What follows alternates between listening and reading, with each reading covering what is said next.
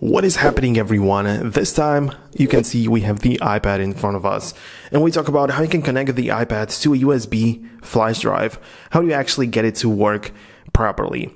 Well, I have to mention to you and explain to you that it really depends on your situation. It depends on your iPad that you have and the connection or the accessory you want to connect it with. For example, this is the iPad Pro, and this one is equipped with the USB-C port. So at first I need to make sure that I have at least one side of USB-C cable.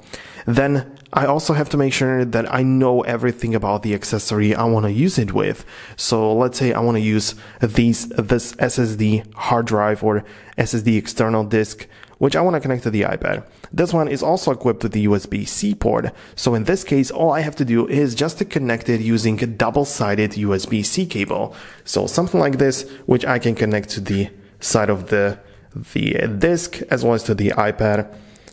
And after it's done, I'm going to open up the Files app, and you're going to notice that it's going to show up right here. So you can see here it is. So backups, and now I can see everything inside of this flash drive. So that's an option as well. However, you might be in a situation where it doesn't work the same way, or it's not that simple. In case you have a flash drive which only is equipped with the USB-A, the older one, it's not going to work that way. In that case, if you have that option, what you can do is to use either USB-A to USB-C cable or use this multifunctional cable. So, by the way, guys, if you want to know everything about your iPhone apps, you have to click the link down below in the description. It's a 100% free education platform where I publish like video editing courses. There is going to be the All Apps Explained course, which is coming up. It's going to explain every single app on your iPhone. It's going to be really cool. So go ahead and check out that link. It's free to access. So yeah, go ahead and do that right now. For example, I have something like this. So this is a cable which you can use very easily, but it has multi-purpose. So you can see here is USB-C, but I can stick it on and make it USB-A. So these are cables which I find to be very practical. I can connect them easily to any type of port.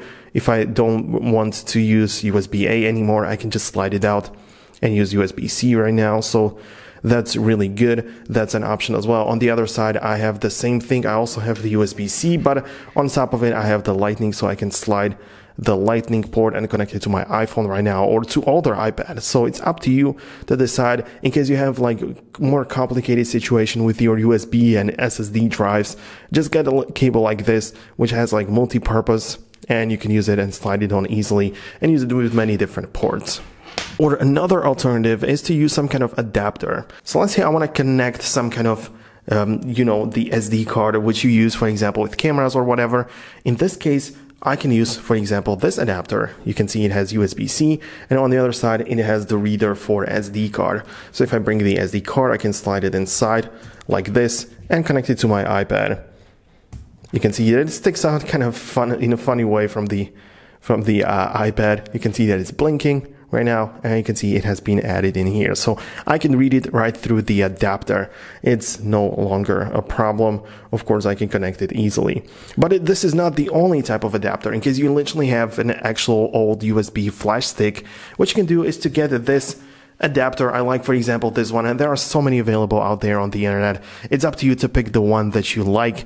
But for example, I like this one. So this is the one which I use a lot with my Macs as well. So it has the USB-C cable on one side, which I can connect to my iPad or a Mac. And it has 3 old USB-A ports, SD card reader, and small SD card.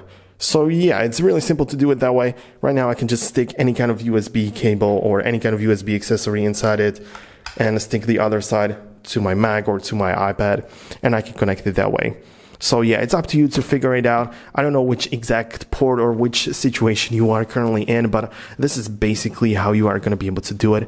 So I'm going to wrap up this video right now. I hope you found it useful and informative. Make sure to leave a thumbs up if you did, but definitely subscribe down below so you never miss future videos and tutorials like this one. Thanks a lot for watching. See you guys later. Peace out.